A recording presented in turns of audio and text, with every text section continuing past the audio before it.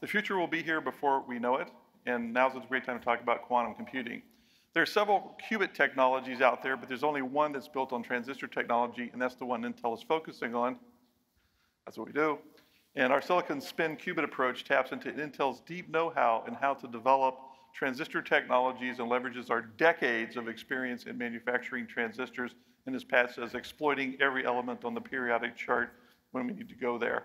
And so, the real thing is we're not there yet, but people have different theories about when we'll get to the quantum computing revolution, but we know it's coming, and we're doing this fundamental research. So let's see what I want to do. Let's go to the next slide. Our goal has always been to drive long-term research between Intel Labs and our component research team, and to get to large-scale commercial quantum computing implementation. And to achieve commercial relevance, these systems need to scale to over 1 million qubits to be really what we call, quantum efficient or quantum practicality. And so we want to get to that point. So what I'm going to show you is something ultra, ultra cool, a glimpse into the future. You saw it here first. This is a 300 millimeter wafer from our research lab. Let me see if I can zone in the light here to give you a sense of what you see. There's 10,000 quantum arrays on this 300 millimeter wafer. So this is a glimpse at the future. And so while this is, there you go, there's a really great shot of it. This is really ultra cool. And actually my first month in the company, I went up to the quantum computing research lab to see the actual thing in action because I was so excited by this part.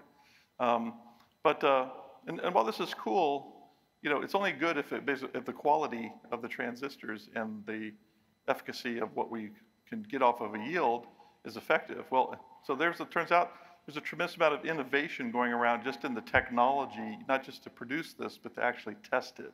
Because you have to test it at 4 degrees Kelvin. So you don't want to stick your finger into the test lab.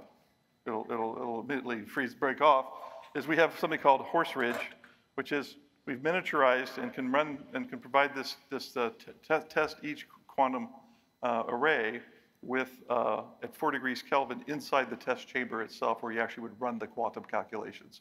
And before this, we had like half a room full of a kit, right, with a bunch of sort of cables having to go and transition from modern thermals to sub-Kelvin, 4 degrees Kelvin kernel cables, and sort of to test everything, which perturbs the environment. So this device actually sits inside the cryogenic chamber, so we can actually test every wafer, every chip on that wafer. So this in itself is a piece of innovation on which we patented.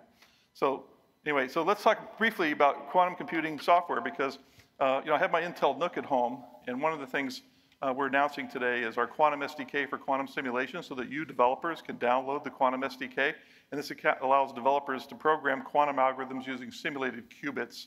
The SDK consists of the Intel quantum compiler that's written in C++, so if you're a C++ programmer, we're going to talk about accelerated computing. You can sort of simulate what accelerated computing can look like.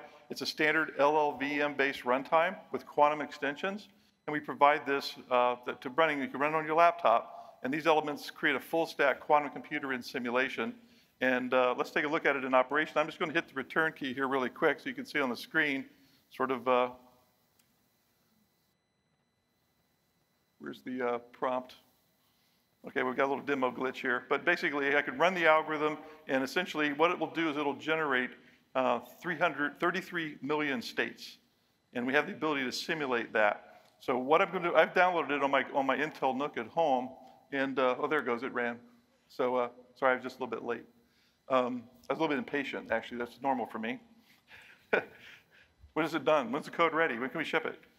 So basically what we have is that I want to basically run the demo version, as I just did, run the algorithm, and finally you can see there are 2 resulting states. And this 25 quantum states gives you 33 million states. So I have a dog named Jeffrey, and ever since we've got him, he's a rescue dog. I mean, I'm just convinced that he's like an alien from another planet because he doesn't act like a dog. He just barks, he doesn't bark, he doesn't sort of act like a normal dog. So I'm working on a simulation for a quantum wormhole so I can teleport him back to his home planet. So before I finish talking about quantum computing, let's just touch briefly on security. I'm actually well over time, but basically, as we've been following the press, the NIST has been working to standardize quantum-resistant algorithms. They just announced, for symmetric crypto, some proposed algorithms. I mean, Intel's Ice Lake processor today and our future processors will support, we already support AES-256, which helps you with your data at rest problem to encrypt it so that you don't, if somebody takes it today, it's harder for them to decrypt it with a quantum computer in the future. And, but we really want to make our whole platform quantum resistant, quantum ready by well before 2030. So can't give you the specific dates of when that'll all happen, but we're working hard with NIST, we're working hard inside. We have the crypto experts. We've been a leader in this area forever. And so we'll make sure that all of our products are quantum resistant.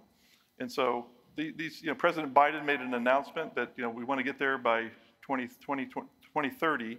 And so we're going to be ready, and we call it, Pat calls it Y2Q. Okay, so we don't want the millennium bug problem. We don't want the quantum computing problem. So we're going to be Y2Q ready, quantum resistant by 2030 across our portfolio.